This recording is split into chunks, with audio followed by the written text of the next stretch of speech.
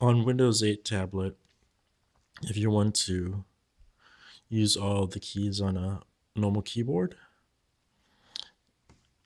you can just go straight to the on-screen keyboard, because here you can see there's no special characters.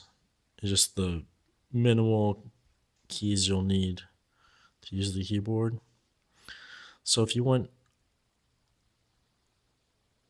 the keyboard that has all the keys, slide from the right, and over here you can do a search and just type in the letter K, because all we need is on-screen keyboard.